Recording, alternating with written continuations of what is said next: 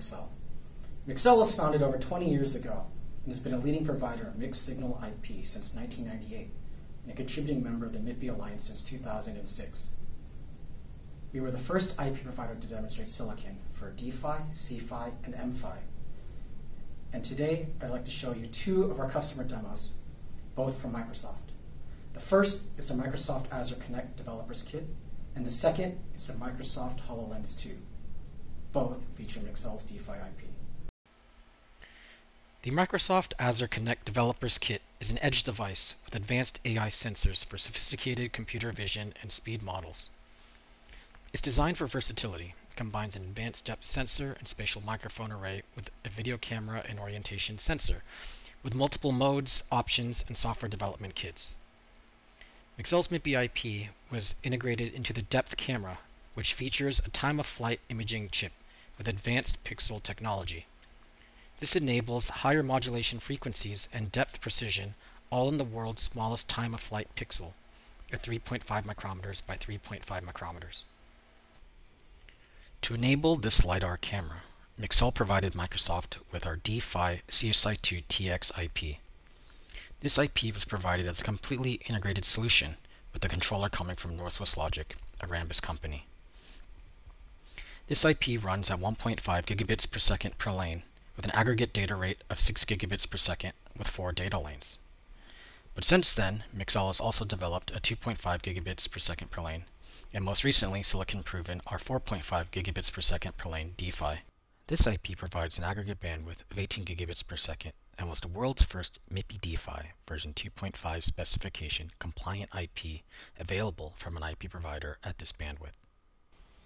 Now, taking a look at the demo, we see three different views: the infrared camera, the depth camera, and the normal video camera, and we'll focus on the depth camera because that's where Mixel's IP was integrated.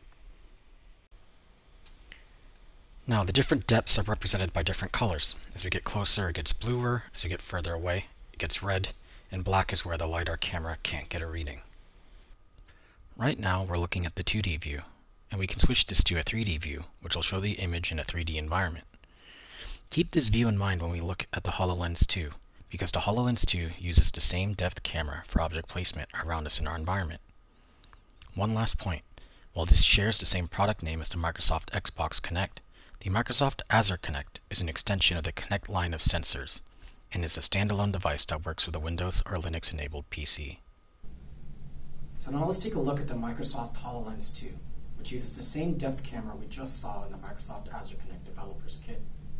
If you look at the device, you'll notice it's self-contained. The processor, battery, sensors, camera, microphone, lens, all built into this headset. This is a perfect example of MIPI being used in a high-performance, low-power use case. Unlike a VR headset, where I don't need to wear my glasses because the screen will be right in front of my eyes, the HoloLens is actually projecting the image at a distance, so I'll keep my glasses on for this part of the demonstration. Now let's take a look at some applications using the Microsoft depth camera that features Mixel's IP.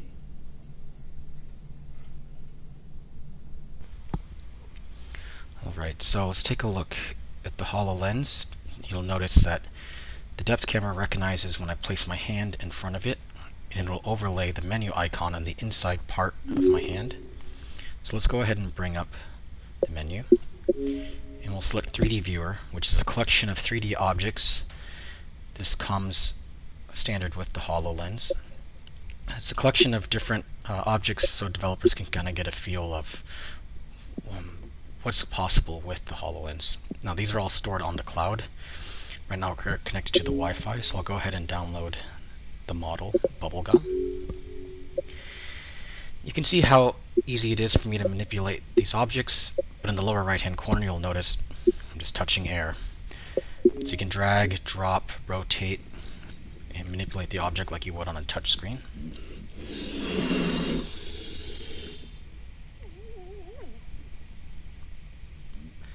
Alright, so I'll go ahead and pause this and get rid of this.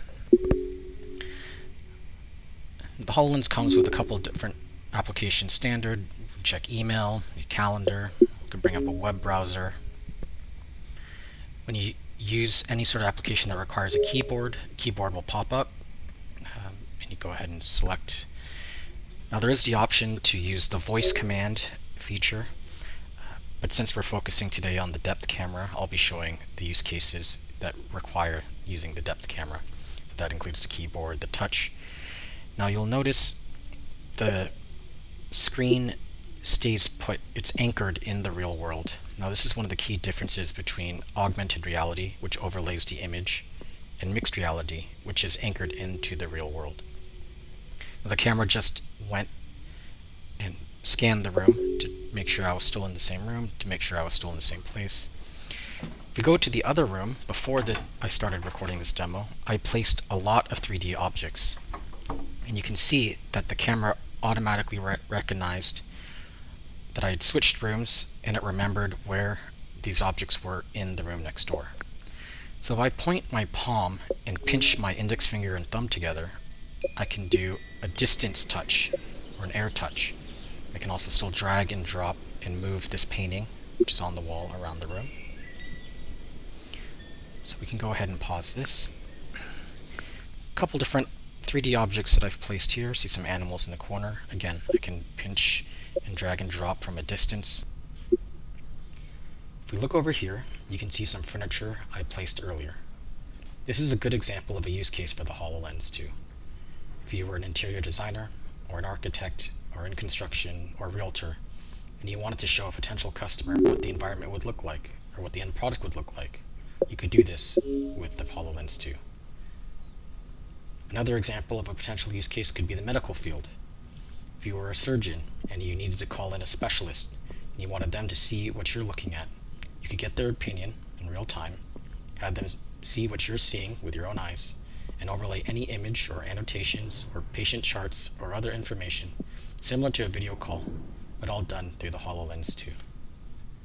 Another potential use case is if you are a mechanic or a technician, or maybe you're an engineer on an assembly line and you needed to work on the fly. You could grab your HoloLens 2, put it on, and have the display overlay a system diagram or provide a virtual view of inside the equipment you're looking at. With the right software, maybe it could even tell you the part number of the piece you're looking at, and you can order that part from within the HoloLens 2 itself. So that about wraps up the use cases I wanted to share with you today. There are other applications that come already available in the Microsoft App Store. There's a game, for example, that's pretty fun that we can try out next time. Really, though, this device will only be limited by the developers and their imaginations as they create more and more applications to be available for the HoloLens 2. Putting on this device really feels like we're in the future, and it's a very exciting piece of technology. And Mixel is proud to play a key part of this device. Thank you for listening today.